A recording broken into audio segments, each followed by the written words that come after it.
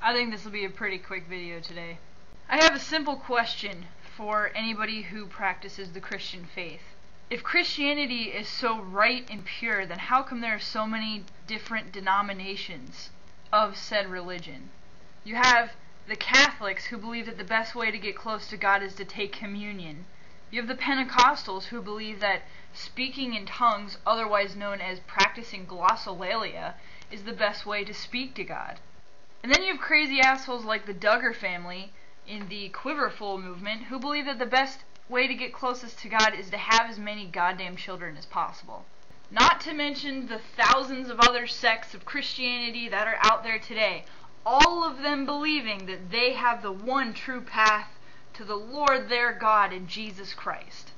How could any of that possibly make sense? If Christianity is the one true, pure religion, then why are you so broken up? It's like you all tried to get close to God, and just like the Tower of Babel, he got pissed off and knocked you all over, and now you all speak different languages. So somebody tell me, why the hell would you practice in a religion that's like that? It's a pretty simple question, don't you think?